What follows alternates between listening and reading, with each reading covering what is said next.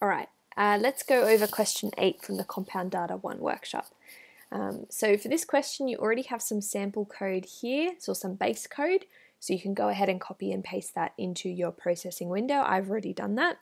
And this question's good because it's got step by step what you need to do in order to achieve the final product. So step 1, we want to declare two global int arrays x and y.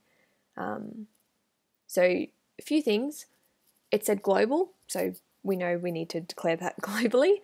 And then it only says to declare it. It doesn't say to create it. We just want to make sure that their references are global so that they can be accessed from setup, draw, mouse release, mouse press, anywhere. So I've got an integer array x and an integer array y. So I'm just declaring them. So at this point in time, both of these references are pointing to null.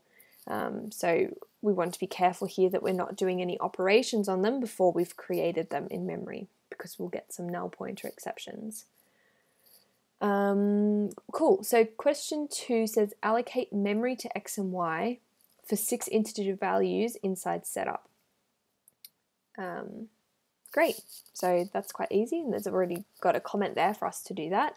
So we're doing the create part, so that will stop us from having null pointer exceptions. So it's an integer array with 6 values. So x is equal to a new is our keyword that says a new place in memory, a new array, a new int array with 6 spaces, and I want the same for y. Awesome, so that's all done.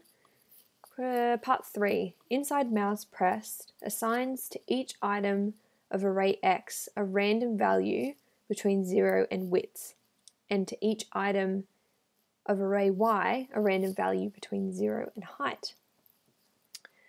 So our mouse pressed method, oh well, it already has comments here, so I guess we can just replace the comments with what we're doing. So erase the background. So the background is 255 as we see in line 5, so we'll just set it to 255 again. Assign a random value between 0 and width to each item of x. Okay, so we need a loop that will go through each item in our array, and then for each item we'll assign a random number. And we can do it for both x and y in the same loop. It's better doing one loop rather than two. So I is representing our index. The length of x and y is the same, so it doesn't matter which one we say in our loop. And so each value in x is being given a random value between 0 and width. So I'm going to write width plus 1 because with the random method, this second parameter we pass in is exclusive, so it's not including that number, and we want it to be between 0 and width, so we want it to possibly be width. So for that we need to add 1. And the random method returns a float, so we'll cast it as an int. And then we'll do the same for our y. But for y, it's between 0 and height. Great, so we've done that. I might remove those comments. Great, so that's step 3. And then in step 4 it says inside mouse released, erases the background and displays lines from, so in step 4 it says to erase the background, but it says so on mouse press, so I guess we'll follow what the question says rather than the comment. So I'll move my background refresh here, and that makes sense because we're not drawing anything here, we're just allocating values to our array. So it's more appropriate to put our background call here. Erases the background and displays lines from 0, 0 to x0, y0. So we're drawing 6 lines. Each line has one point starting at 0 and 0, and the next point at the point that is in our x array and our y array at index 0, index 1, and so on. So that means that we need another loop that goes through those arrays. So another one here.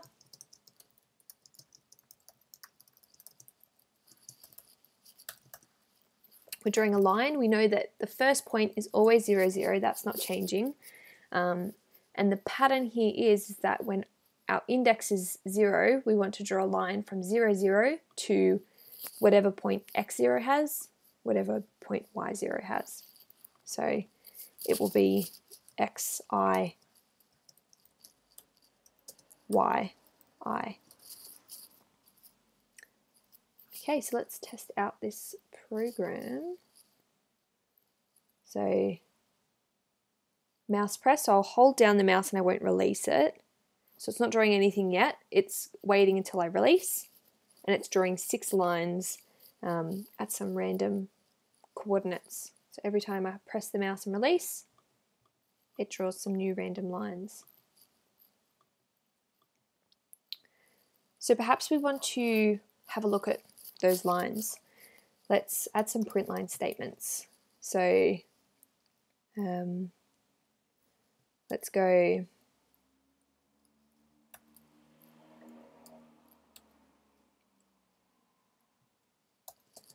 and we'll print out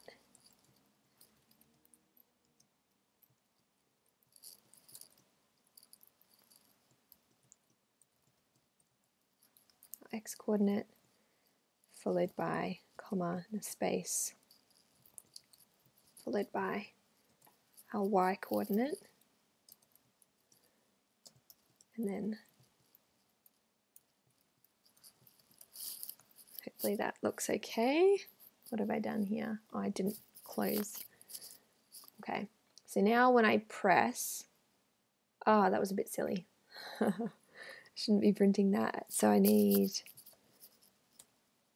close that and then add an I. Oh, it's a bit messy. We need to concatenate that to, okay, cool. Oh, that's a bit better. All right, so our first line should be at 533. So let's have a look and see if we can find those lines. That's a bit hard to see. X is 5, Y is 33. That'd be about here. Our second line, 292 and 60. So 292 about here, 60 about here, so that's working. 65, 101. 65 is maybe, well, that's 150. 65 here-ish. 101, our height is 400, so halfway is about there. 101 about here, so that's that line. And then we can continue to do that. We can find all of these lines. Every time I click, I'll get some new ones here. Great, and that's how you do question 8.